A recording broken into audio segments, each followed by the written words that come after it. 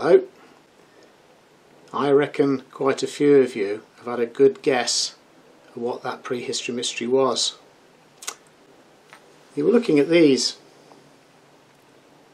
They're made of stone. They're made in a sort of teardrop shape, and they fit quite nicely in your hand. But if you said spearhead, I'm sorry, you were wrong. These are too heavy to be spearheads. These tools most of the time would be used in your hand. But what was really clever about these tools is they could be used for all sorts of things. Now, if you take a moment to think about that, maybe even pause this video clip, I'll come back to you in a moment and we'll have a look at what they were.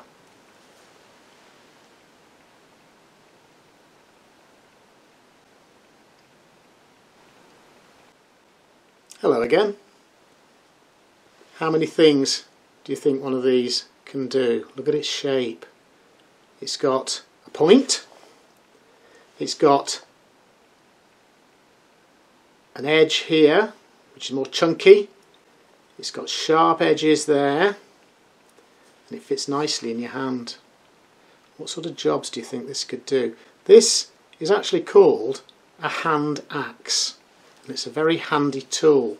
And one way to remember its name is to think of the jobs that it could do and count them on the fingers of your hand. One of the jobs it could do would be for drilling holes. That point there would be good for drilling into things, maybe into bones and things like that, to get the nice juicy marrow out of the middle. That's one job. Second job it could do with its sharp edges, it could be used for cutting things. Two jobs. With this edge here, big and chunky, you might be able to use it for chopping heavy things, possibly like wood again, or bone. You might even possibly put it on a wooden handle, like an axe, like a proper axe. So that's three things it can do. You could also use it for bashing things. If you wanted to put a tent peg in, like a hammer, that's four.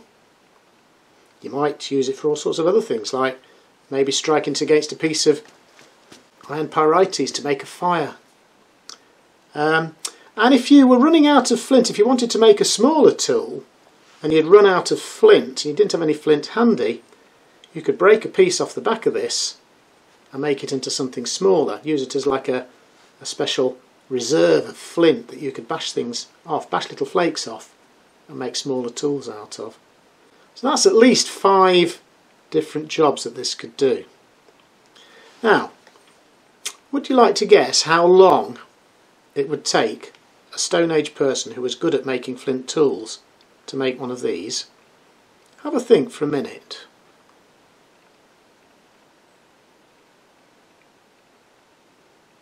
Well, the answer, believe it or not, 3 minutes. A Stone Age person who's good at making flint tools could make one of these in 3 minutes. How do we know? Because experimental archaeologists have learned how to make Stone Age tools. This one was made only a couple of years ago by a very skilled flint tool maker called Will Lord. And I watched him make this, and he did it in 3 minutes.